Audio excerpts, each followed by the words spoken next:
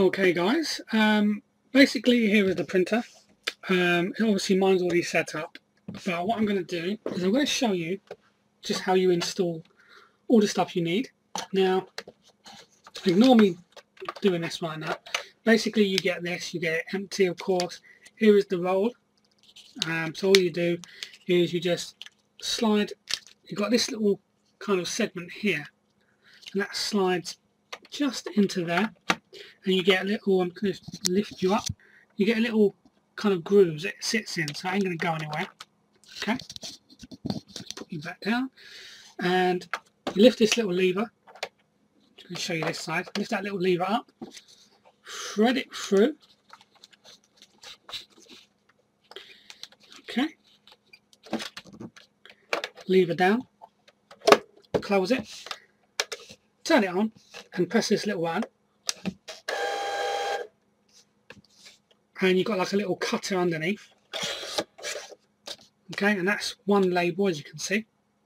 Now obviously this is just a blank label, but these are the ones that come with it. But that's now set. Okay, so if you press it, obviously, there you go, it's saying it's already set.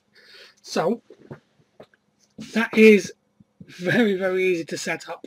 And I'm going to jump to my desktop view to show you how you would now print it.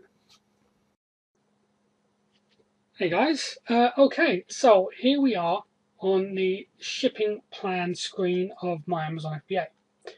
Now there is a piece of software that you do need, and it's Adobe Acrobat Reader.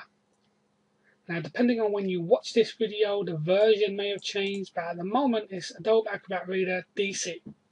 You can untick this optional part. You don't need McAfee Security Scan. If you want it, you can of course use it, but you don't need it. And then just click install. Now obviously on a Mac it will install the Mac version. I'm using Windows 10 as you can see here. Now I already have it installed, so I'm going to close this. Now I'm just going to bring up Adobe Reader because there's a few options that I want to show you first. I had trouble with Adobe Reader the first time I used it, and what the problem was the software kept crashing every time I opened a PDF file. Don't know why, but what I did was I went up to Edit, went to Preferences, and under Security Enhanced I unticked this, that Enable Protected Mode. That was on. Okay, so I just basically unchecked it, and then I clicked OK, and I restarted Adobe Reader. This allowed me to then open up the documents that I needed. Now this here is actually an FBA label, but I'm going to show you it again here. I'm going to go on work on shipping plan. Now I'm going to assume that you've got a shipping plan going. These are two items that I showed in my FBA tutorial videos. If you're not already on this screen, sometimes it starts on this screen, set quantity screen. Just go over to label products, and it doesn't really matter too much what labels. The labels that I have in there are 29 by 90, but because Amazon FBA doesn't actually let you print on rolls, which obviously a lot of you have been having problems with, it's been coming out too small. I'm going to show you how you can do it properly. Now, so I'm just going to do, let's have a look, I'm just going to do 21. I'm going to click print labels, and I'm going to do open with Adobe Reader, or you can do save as, doesn't really matter.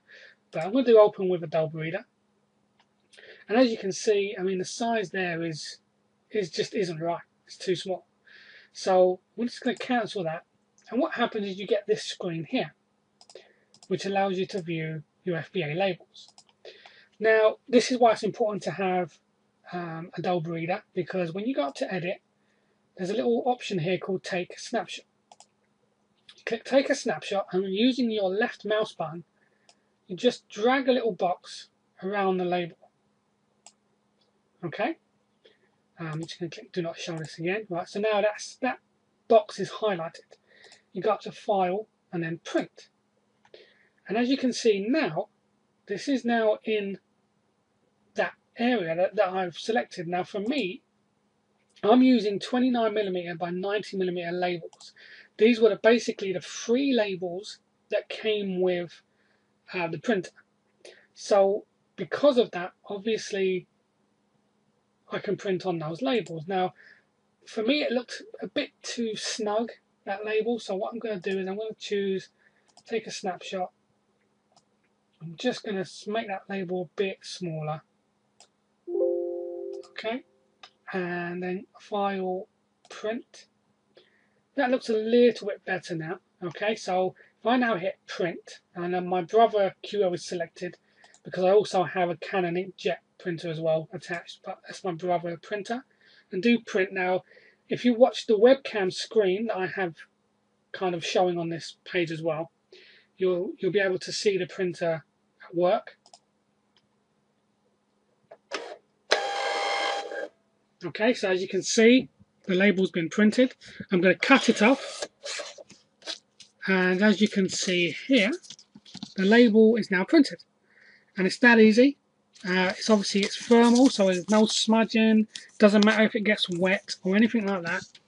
And you can see the quality is very, very good. I can't see my webcam screen at the moment, so I apologise if it's not centered. But yeah, so as you can see, it's that simple. Now, unfortunately, it does mean that you have to print your labels off individually.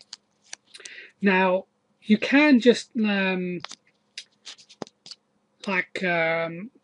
keep doing them. So, for example, do this once and then do it again and again and again before cutting it off. That way, you'll get them all on one. And what I'll do, I'll quickly show you that actually. So, with this one highlighted still, I'm going to do print. Okay. And then what you can do is go up to edit, take a snapshot, and then do this one. File, print, and then print that one. Okay, so imagine if you had like 50 or 60 of them, then you could cut, and then you'll have them all in a row.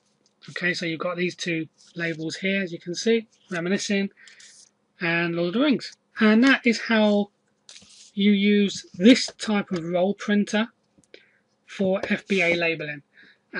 You could also do the same with shipping labels. Obviously, you would probably need the larger width labels, but you could quite happily then take a snapshot of, say, a Hermes label or a Royal Mail label and just print them on the larger set labels. I'm only using like the second largest. I think it goes three more times up.